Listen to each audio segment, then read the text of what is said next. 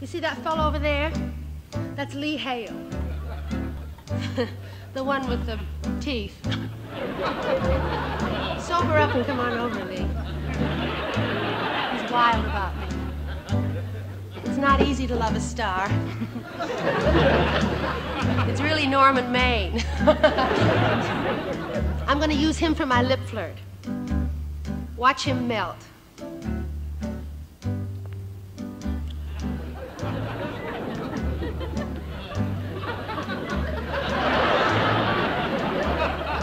You were a lot different at the office party. Excuse me, I have to call the parish and tell them I'll be back in an hour. The phone is right out the door, Father. There you go. Boy, could I use a stiff martini? Now, cool it. You know that the Father doesn't drink. Is the show starting? About 30 seconds. Hey, great. When does the train seal come on? Train seal? There's no train seal. We changed our policy. It's a strip joint now. It's a strip joint? You mean some shameless hussy comes out and takes off all her clothes? Oh, my gosh. What about Father McIntyre? Let him stay dressed. I'd rather see the shameless hussy.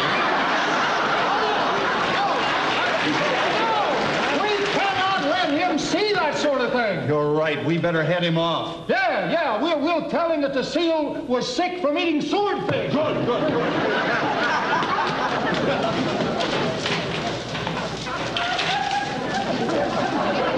And now it's showtime. And here she is, Miss Ginger Snaps.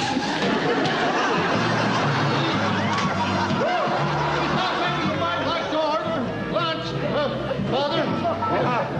What a dish! Which one? I think he means the chicken shish kebab. She does? She certainly does.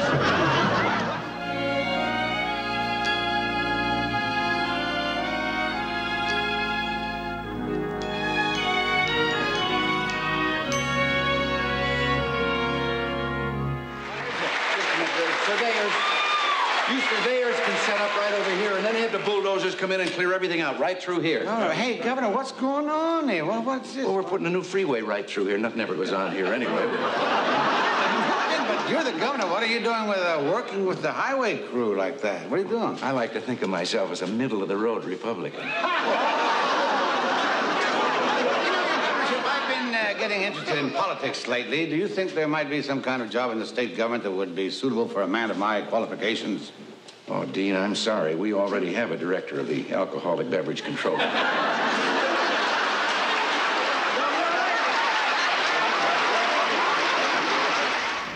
I can tell that you are married, and you know I'm married too.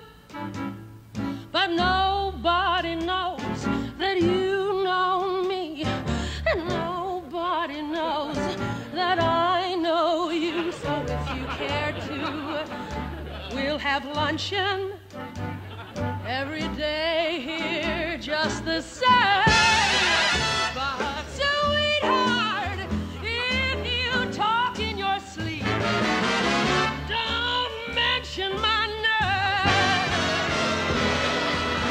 Don't mention my name. Don't mention my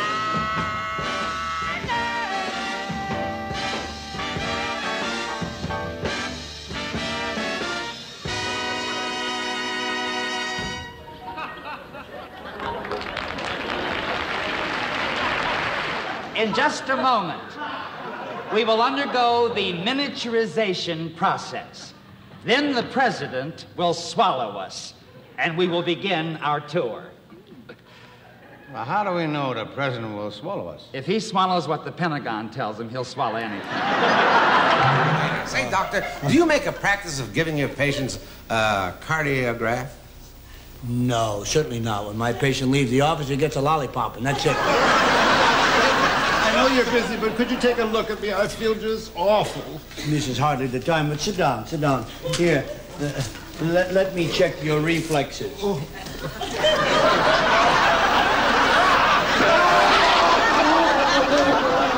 Oh, about? Don't you do that with your patients? Yeah, but I use a rubber hammer. Oh. Listen, let's have a look in his ears. Will you give me a hand here, Doctor? Let's take it. Oh, there's a definite stoppage, Doctor. I can't see you at all. Somebody want to get this kid a bucket of cold water? Wash up. They're still casting the Merry Widow. Try to get over it.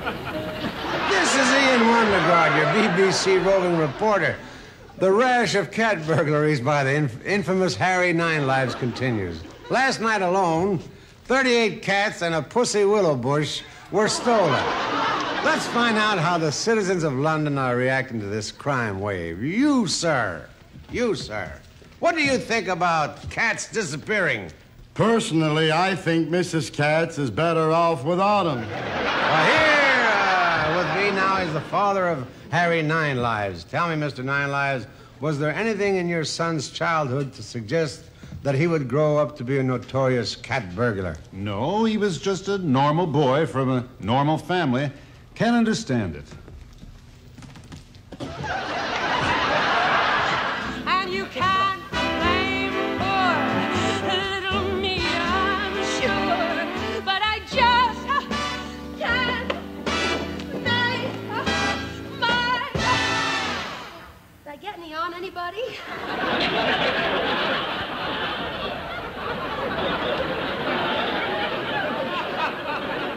If I've told you once, I've told you 1,000 times, don't touch me!